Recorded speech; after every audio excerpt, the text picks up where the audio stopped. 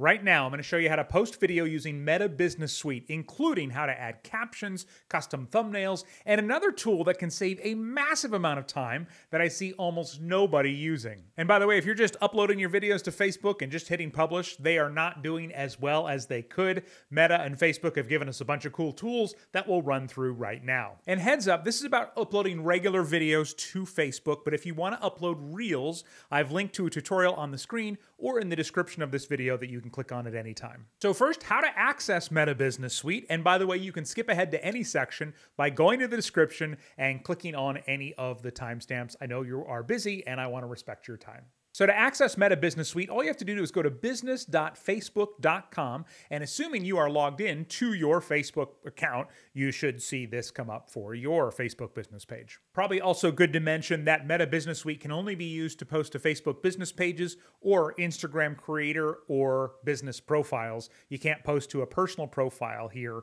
as of this recording. So now that we're here, we're going to click on Create Post, and you can see yours might look a little different. I've got my Facebook business page and my Instagram connected. So I'm going to click on Create Post, and it's going to bring up this posting interface. And so the first thing to do, I suggest, is to upload your video, simply because that's going to take a few seconds anyway. So I'm going to click Add Video. You can upload from your computer or from File Manager. This is if you've already previously uploaded videos to Facebook, or you can create a video from an image. So the most common is going to be uploading from your desktop. So I'm going to click on that, choose my video, and it's going to start showing a preview right away. And then it'll also start uploading. And up here, you'll see a little status bar as it uploads, depending on the size of your video and of course your internet speed. While that's uploading, if you find these tutorials helpful, what we do on this channel is we help business owners reach more people and get more sales from social media with less work, because most entrepreneurs don't have 40 hours a week just to spend on social media, right? If that sounds like something you'd like in your business, take a second, hit subscribe, click that bell. That way you'll be notified.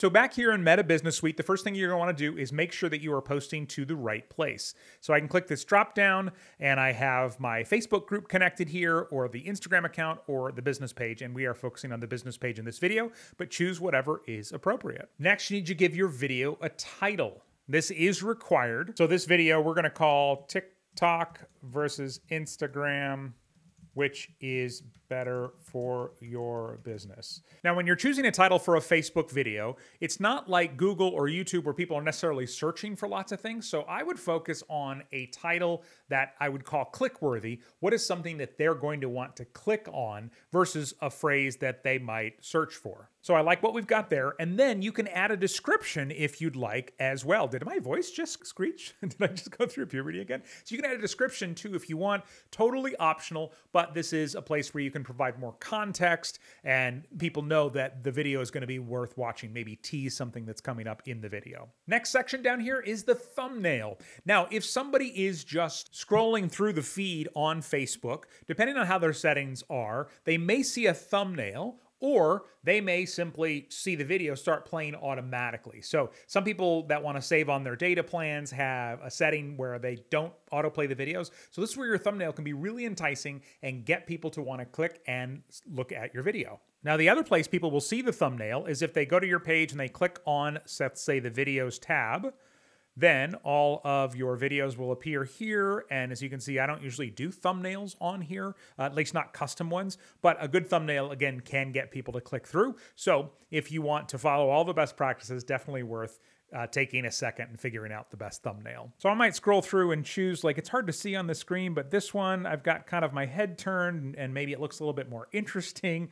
You know, there's only so much you can do from this. But that's one way to do it, is just choose one of their suggested ones. The next tab here is to choose a frame. And so this is going to be where you can actually choose from anything in the video. So this is where it shouldn't take you too long, as long as you don't get stuck in perfectionism, and you can make a big difference without having to create anything custom for it. Then I come over here and I click Choose Frame, and it opens up this window, and I can literally scroll through my entire video and choose any frame of the video that I want.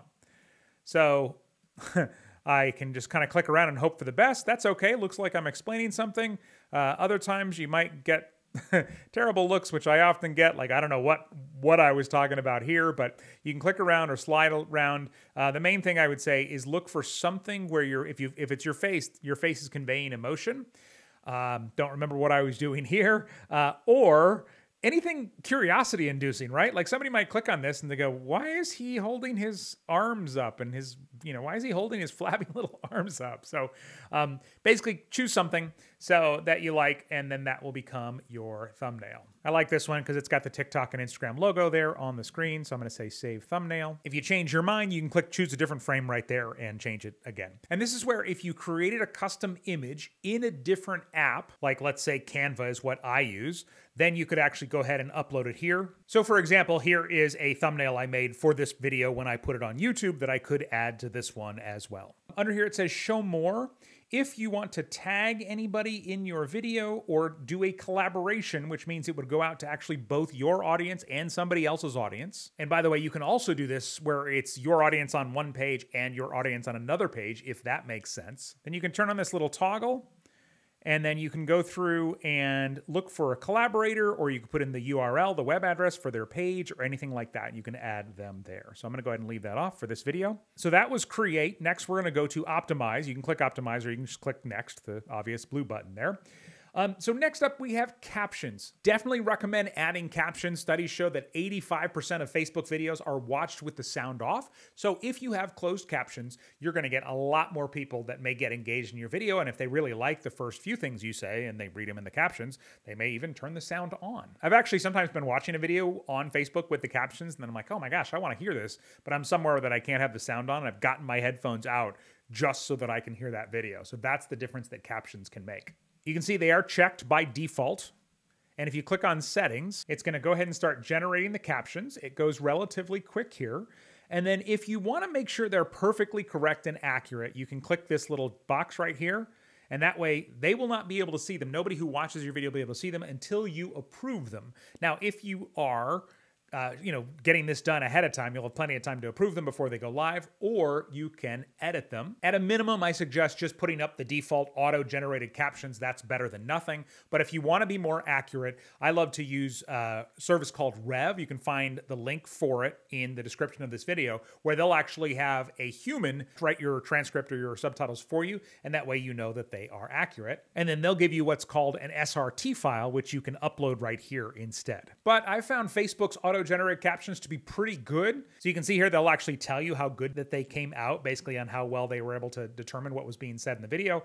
If you want to review them, you can click on that, go through and make edits if you want. Again, you can really get stuck in the weeds with this. And so that's why most of the time I'm just like, yep, auto-generated captions, those sound perfect. So when you're done, hit done. Next up, video optimizations. Now this one, if you turn this on, it's basically going to give you a couple of options here. One is to automatically generate a preview of your video's most interesting part to show before it starts. And so what this does is it will, instead of showing, if somebody starts seeing your video, instead of showing the first 5 seconds, during the first 5 seconds, it'll actually show a second or two of the most exciting part, and then it'll cut to the main video. I think that's actually pretty great because it's more likely to grab somebody's attention. So I like to turn that on. If you want to preview them, you can do that here. And then smart cropping, I'm less enthused about, because what it does is it'll take your video and it'll crop it to fit better on different sizes. If your video is high enough quality, then this is easy and can be great. But if it's not very high quality, then what you run into is they crop your video down and then it looks pixelated. So just something to keep in mind with that. And then down here under advanced, basically it lets you customize these. So I usually turn off smart cropping. I'm already making the video in the size and the dimensions that I want for that platform, but I like the smart preview, so I'll usually leave that on. Click done at the bottom. Then I'm gonna click the blue next button down here at the bottom. Keep going. This is a new tool here at the top that I want to come back to here in just a second when I also show you a massive time-saving tool. But down here, now you can choose, okay, I want to share now and put it up right away. You can also choose schedule, when you can choose the time or the date if you want. If you want it to expire, so basically, let's say it's a video for something that's only going on for 3 days or a month or whatever, you don't want it to be on your page after that, then you can click schedule expiration. You can choose a date for it to come down, which is kind of neat. Or if you're just not ready to publish yet, maybe somebody needs to approve it, you can click save as draft instead. So I'll leave it on share now for now. They will check your video for copywritten content, so hopefully you own everything that's in your video, any music you've used or anything like that. This next section is called distribution distribution, this is basically where do you want them to show your video. Now, generally, it's like, hey, wherever you want, Facebook, right? So the first one is, do you want it to be shown in the feed? And so you'll click show on feed. Do you want it to be shown on the Facebook watch page, which is a different tab on the web browser and in the mobile app? And are you okay with people embedding it other places, or maybe you want to embed it on your website? Then you want to have allow embedding turned on. And this last option, which is not turned on by default, is add as secret video. And if we look at that, secret videos are only available for embedding and for people who have the link. So maybe you don't want it to show up in any feeds whatsoever. In that case, you just wanted to embed it on your website and you're using this as a place to host your video, then that's what you would check. Add a secret video. That, of course, turns off feed and watch. You also have an option to turn off reactions, comments, and shares if you want to. In general, though, I'm going to always have these first three on and the last one unchecked. Next set of options down here, allow other pages to post. If you turn that on, you can actually search for other pages, and these could be pages that are yours or that are owned by somebody else, and you can both post the same video because it will actually combine the views. So if on one page the video gets 1,000 views, on another page the video gets 1,000 views, everywhere it shows, it'll show it as 2,000 views, which is kind of cool. If you want to use a playlist, you can do that to kind of organize stuff on your business page.